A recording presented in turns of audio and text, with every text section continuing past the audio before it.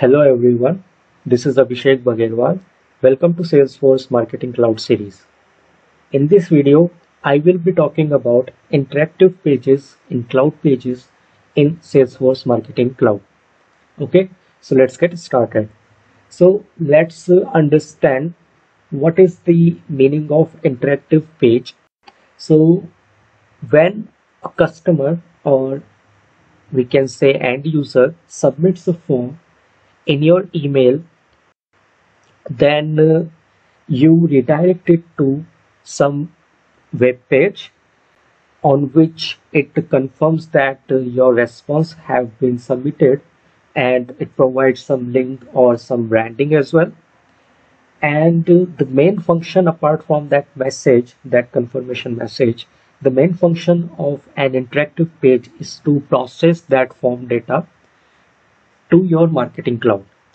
Okay, so when I say process, that means it sends that form data to Marketing Cloud data extension.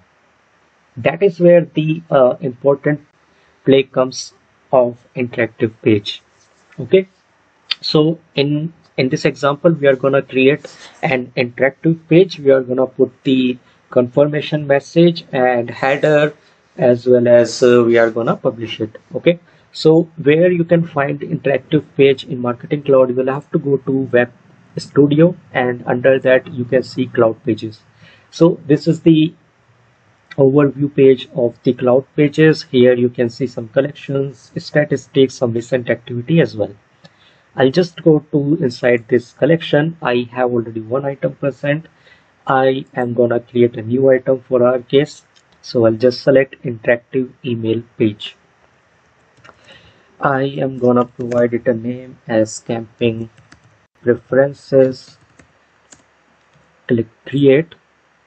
So once that is done, I'll just go to this item and I'll open the content. Now on this screen on the left side, we can see some blocks available, some content is there, layout we can modify, design also we can modify. And on the right side, we will be having the content to what we are going to put on our page. Okay, so first I'll just go to this email form, and now on the left side you can see it asks for us to choose a confirmation message once the form is submitted successfully. Okay, so we have three options to select the type of content: no content, block from content builder, and redirect to a URL. So block from content builder is nothing but the content builder available in Marketing Cloud, where you have already configured the content and you can just take that block and put it over here. So I'm going to select that only, and I'll just browse, and we have this content as NTO confirmation. So I'm just going to click select. So now you can see on the right side our confirmation message is coming: thank you, your response has been submitted, and along with the start shopping URL. Okay, so I'll just click done editing. Now it's not looking a completely fulfilled page. So what we can do, I'll just go to content, and this is again the content from content builder or the images you have uploaded in the Marketing Cloud.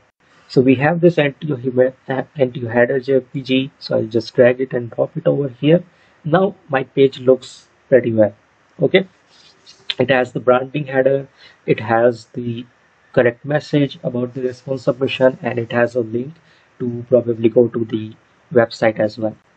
So I'll just click on done editing. So once that is done, I can check. So this is going to be our desktop view. I can check it for mobile as well. So everything looks perfect and fine. Now we can publish this content. Okay, we can schedule it or publish it.